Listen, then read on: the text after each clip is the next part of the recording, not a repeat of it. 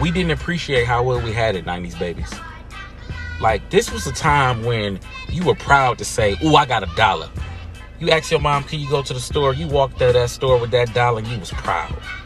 Ooh, you was proud because you know I got $1 and I'm guaranteed to quench my thirst and still get 3 extra items. You can't get a bottle of water today with $1. But let's talk about this list, because this list is wrong. Nobody was getting cosmic brownies. It was the honey buns. Honey buns was always the first choice. Or it's the brownies with the nuts on top. It was never cosmic brownies.